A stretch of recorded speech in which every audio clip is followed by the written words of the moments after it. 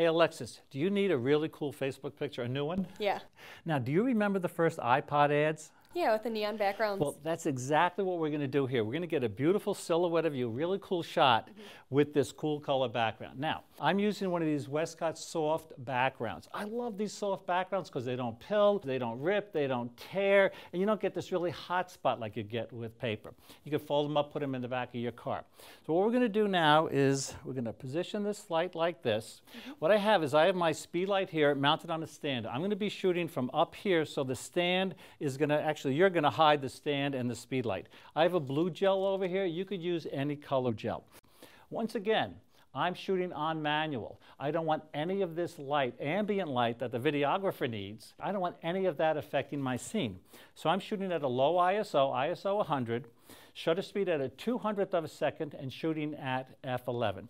Okay, you ready to have some fun? Listen, if you're not having fun doing this type of thing, you're doing something wrong. Okay, what we're going to do is this.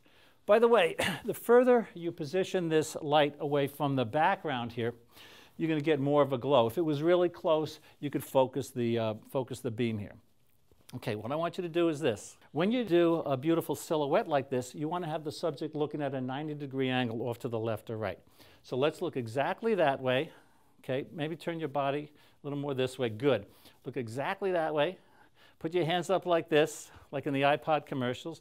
Put them pretty close to your head. Now, I'm using this technique called disequilibrium. What I'm going to do is, what that effect is you tilt your camera to the left or the right to add a little disequilibrium to the picture, make it a little more exciting. Okay, here we go. Camera's on manual, flash is on ETTO.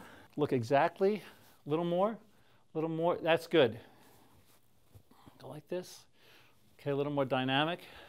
Put your head straighter, a little straighter, good. I think this is perfect. Good. You see how that made a difference? Now we can recognize who you are. So have fun with this one.